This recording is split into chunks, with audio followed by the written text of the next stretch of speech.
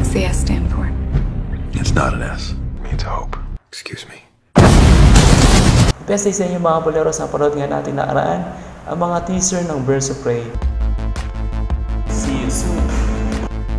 Ay si Pennywise. Pero hindi, si Harley Quinn.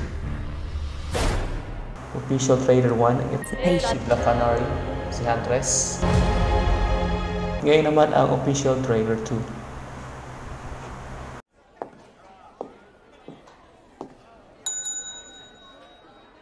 Can I help you?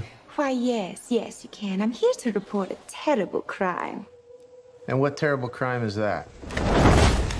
This one. Ah, shit. I told you all wrong. Quick history lesson. Ito gusto ko talaga dito. Colorful talaga siya. And I broke up. It was completely mutual. Ganda ng pagka-design kay Harley Quinn. Kita niyo naman, no? Talaga yung effects maganda. It's so quiet.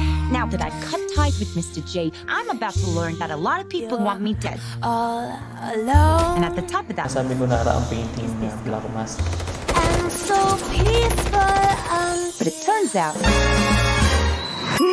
that wasn't the only dame in Gotham looking for emancipation. He's after all of us. The kid just robbed him. You betrayed him. You killed his BFF. Huntress. What? You are so cool. You never. And you're dumb enough to be building a case against him. So, Oh, Black Mask. very unpleasant death. We're gonna have to work together. Sure. Ayos.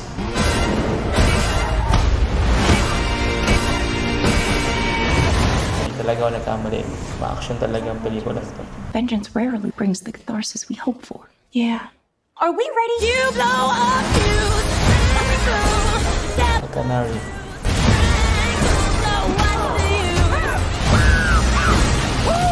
Turn it up! Padre ko. Ay, ayos. Zaz. Oh shit! Is that a hyena in a bathtub? I named him Bruce after that hunky Wayne guy. Pinangalan pang i-Bruce. Yan ang trailer 2 ng The Birds of Prey. Talagang maganda ang pelikulang ito. Ang latest ay rated R ito. Ito ang kauna-una ang rated R na kasama sa DCEU movie. So expect natin baka sa opening nito hindi pa ganong malaki ang kikitain kasi R-rated. Parang Joker. Pero habang tumatagal at pag napanood maganda, umabot din to ng billion. Sana sunod-sunod na magagandang movies na ginawa ng DC. Gusto ko talaga yung effects talaga niya, yung makulay. Pasensya na kung paulit-ulit ako, talagang yun ang kakaiba nito ngayon sa araang pelikula nila ng DC na dark. Nagsimula yan kay Wonder Woman. Yan, pansin ko na yan, medyo lighter na ang DCA yun nun. Pero pagdating dito sa Birds of Prey, talagang ibang-iba na. Marami na sa trailer na gusto mo masundan kung ano mangyayari. Sana nga ay tagumpay ang pelikulang ito. At hanggang sa muli, mga boleros, tayo magkita-kita sa ating reaction. 1 million subscribers! Bye-bye!